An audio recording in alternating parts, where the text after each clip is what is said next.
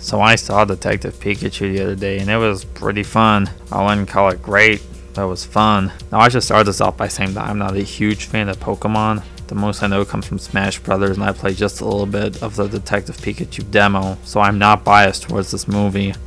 I've heard people say that this will break the curse of bad video game movies, but I don't really think it's the movie to save video game movies. It's good, but not great. It's probably the best video game movie we've ever gotten.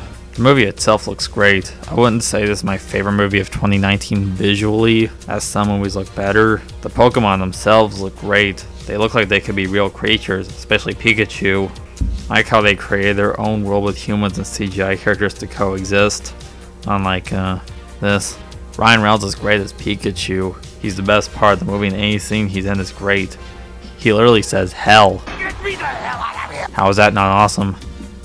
I tolerated Justice Smith a lot more than I thought I would, since I hated him in Jurassic World Fallen Kingdom, but he's decent in here. An issue I have with him here is in the beginning when his dad's missing. It feels like he doesn't really care, at least until he meets Catherine Newton and Pikachu that he starts to.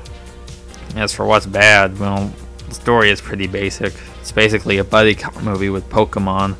There's one scene that feels like it was taken out of Tim Burton's Batman. The final battle was fun, but I didn't really feel anything during it. Well, those are my thoughts on Detective Pikachu. It's a fun movie, but it's not great.